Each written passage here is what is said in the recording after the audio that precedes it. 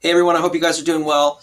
I wanted to provide you just a very brief market update of what we're seeing in the local real estate market.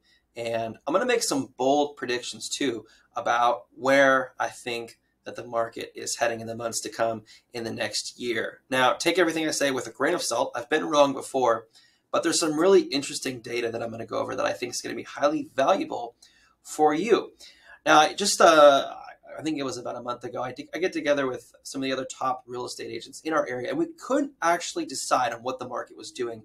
There was some data showing that the values were still rising. There was some data showing that the market was dropping. But I think right now there's some clear indicators of what is going on in the market. And I just got InfoSparks pulled up here, and I'm just going to look at this. I'm going to move my face. We're looking at just Whatcom County, Bellingham, and the entire MLS. I could pull in some additional areas, but I think it would sort of muck up the data here. But I think the biggest thing I want to show you, and we're looking at median sales price here.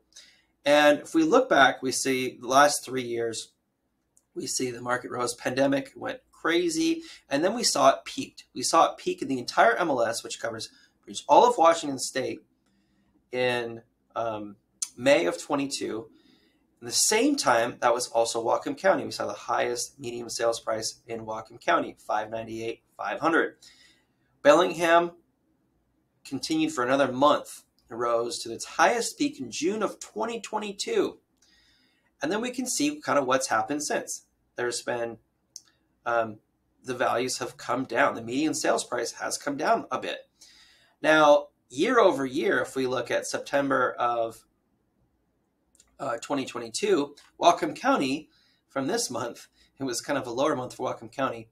It's actually risen 4.5%, whereas in Bellingham, it's down 11.2%. This is from year over year on the month of September. And so data can be a little misleading, but if we look at the entire MLS, if we look at Whatcom County and we look at Bellingham, and we can kind of see that the median sales price has come down. And obviously, unless you've lived under a rock, you recognize that, okay, inflation got completely out of control. We're not going to talk about the reasons for that. But we will say that as a result of that, the Federal Reserve decided to increase the federal funds rate to stifle spending. And they did that when they increased the federal funds rate. The cost of borrowing becomes much more expensive. And we're seeing the result of that. And so as a result, the demand for housing has dropped dramatically. And so this isn't because home buyers or potential home buyers don't want to purchase. The largest demographic in our country right now are people aged 30 to 33 who don't want to rent, who want to start having families, who want to own a home. However, I found this statistic here really, really interesting. And this is the home price to income ratio. And this is, I'm going to move this here. This is in the US, the home price to median household income ratio. And it goes back to all the way back to 1947, 46. And so really this is showing the affordability index here of how homes became, how they were affordable to the price of the home versus the household income. And we can see it is the highest it has ever been since we've been recording this data. So what that really means, it is the most unaffordable time in the history of our country to purchase a home because values are still pretty darn high and the cost to borrow money is very, very high based on the median household income. So as a result of that, what do you think is happening? Well, the demand for mortgage applications is dropping dramatically. It's the lowest it's been actually since 1995. So the 10-year treasury yield is another really interesting thing to look at because a lot of sharks are calling me. I say sharks, they say investors, which I should say, are giving me a call or texting, calling and saying, hey, you know, what about this house? Do you think I could offer 50% of the market value? I've got cash, right? I've got cash. Let's pay pennies on the dollar.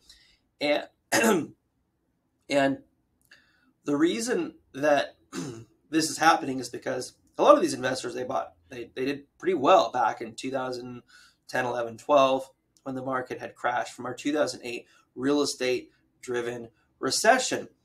But the difference between now and 2008 is For one, homeowners still have a ton of equity. The other thing, unemployment rate is still very, very low. You know, the Fed, I think, would ideally like to see that rise a little bit, which would cause inflation to go down. But the unemployment rate is still pretty low.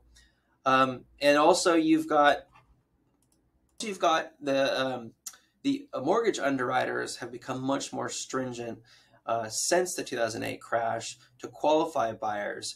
So I think it's less likely that we're going to see a 2008 real estate driven recession where the real estate market just dives. However, we very could well see something that happened, and this is showing the bond market, the bond treasury yield rate, and we look at back in 1980, how high that got. So we're seeing the bond rate rise, bond rates rise, real estate market drop. Those two are often inverted.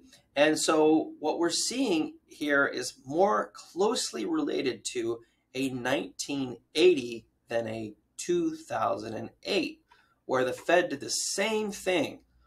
Inflation got out of control. They tamped down on consumer spending by increasing the federal funds rate, and the mortgage the mortgage demand dropped. And as a result of that, the values did come down until about 1983. So what does that mean? Well, it's very likely that we could see values continue to fall into 2024. Now, the Federal Reserve has indicated that they are not planning on dropping rates. Now, they've been a little bit vague about it, but it is likely that we are not going to see this massive rebound in values in 2024. Now, I could be wrong. I certainly could be wrong. But my guess is we will see a 5 to 10% drop in market values in the coming year.